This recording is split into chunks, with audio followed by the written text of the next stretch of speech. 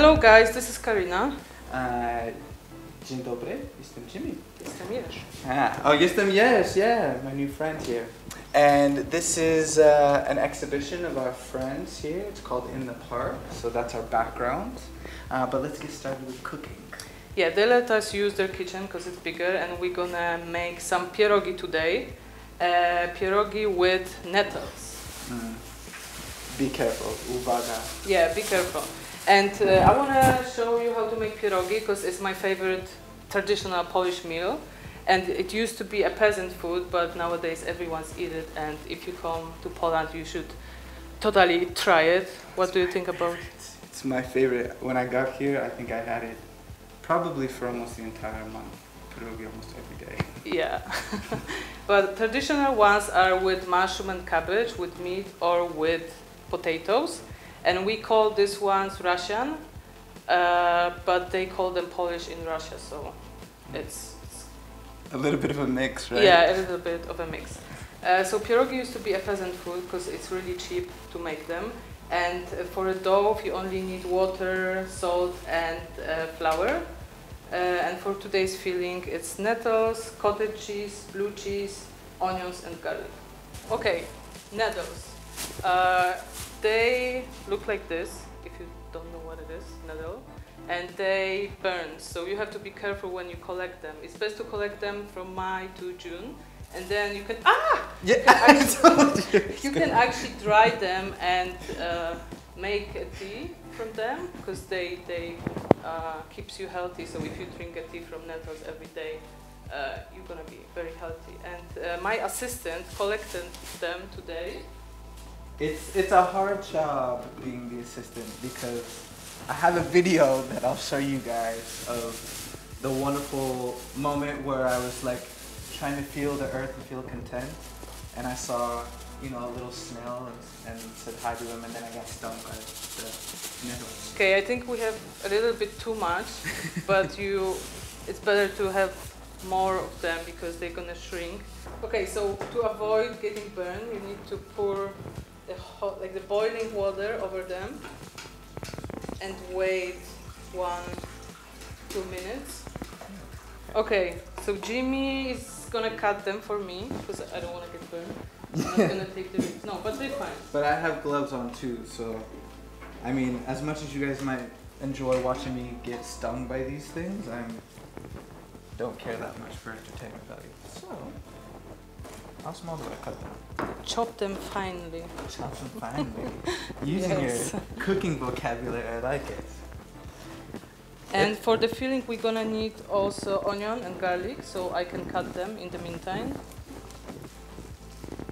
So it's also really nice to have Karina as a flatmate, because when she does her experiments of cooking and I get to come home and she's like, so I made something today, so do you want to try it? And I love food, and I especially love when I get to just eat the food and not cook it. So,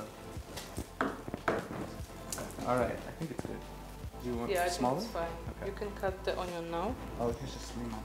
That's why you have to wash your food too. But I have a trick for cutting onion. If you put the lemon in your mouth, you're not gonna cry. You know, like this. No, the other side. Wait. Open your mouth. Okay.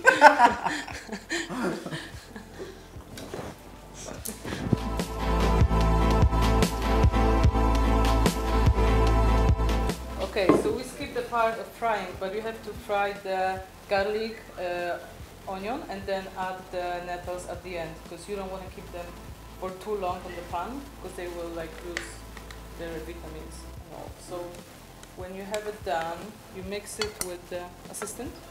Oh, yes, yes. Here. Please. Let me see this. You mix it with the cottage cheese. Did you already put the blue cheese in here as well? Yeah, Yeah. I did. I put the blue cheese in the pan and then now cottage cheese. Yeah. To make a dough, you need a flour. Dough. Yes. It's good that I have my English teacher always with me. Yeah. English, Polish, helping each other out. Two countries coming together as one. So, and pinch of salt. The Karina magic. Some people add egg to make a dough, but I don't. And you can touch the egg. Yeah. Ding. Do you have another cup? I think so, yeah. Hold on. Can you take another one? Yeah. You're gonna need this. So I want to show you what you can make with the egg. And people in Poland used to eat it all the time during the communistic times, because we didn't have any sweets in the shop. So what they were doing is just mixing the yellow part. The yolk of the egg? I'm always making such a mess when I'm cooking. So the yellow part of the egg with the sugar. It's like 2 eggs and 2 spoons of the sugar. So 2 egg yolks and then 2... And then if you can mix it okay. like real quick.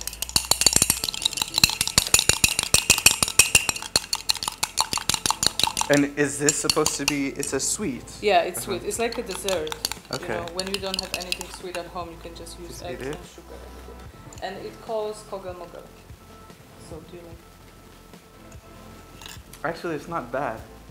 It's like, you know, you think it's good protein first of all, and then the sweetness of the sugar. Although, I think if I ate too much of this, I would get diabetes, but... Okay, so you can continue eating and I will finish the dough. Okay. By adding the water.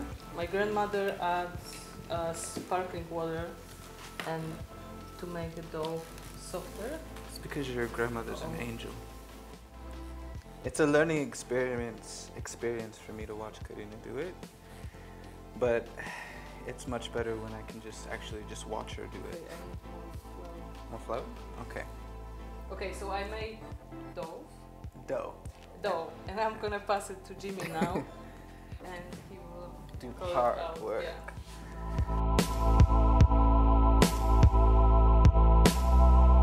Okay, to make pierogi, you need a circle of dough. Circle of dough. Yeah. And you make them with the cup. Alright. Push it really hard. Oh, and maybe not cut it. Push it real good. Yeah. Take this circle of dough. You know what? You take a tablespoon of the filling and you put it like in the middle. Jimmy, you want to do it? Sure. And We'll then switch.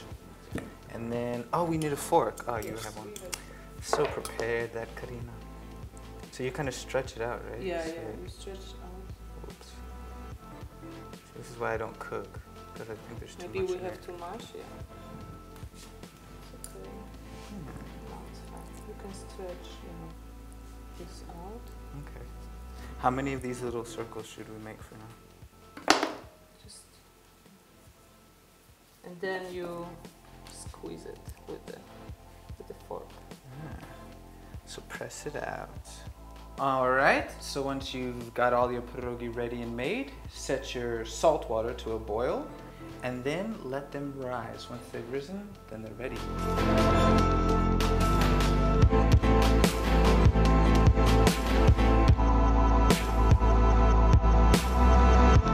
So pierogi are ready.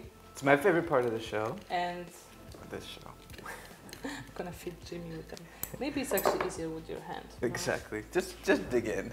That's why I think pierogi would be a good street food, because you can just take them in your hand and just, I like them. You like them? Yeah. And the nettles are healthy for you after they burn you.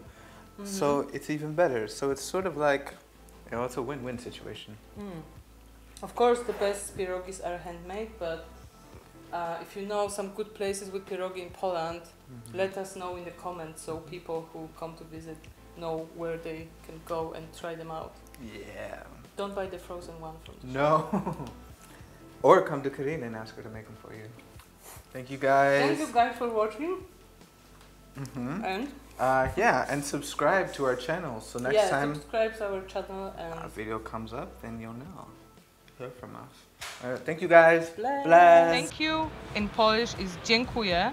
And this one was kind of funny because Jimmy was saying it with an Asian accent. Dziękuję. Dziękuję. Dziękuję, dziękuję. Dziękuję, dziękuję. Yeah. But how you say it now? Dziękuję.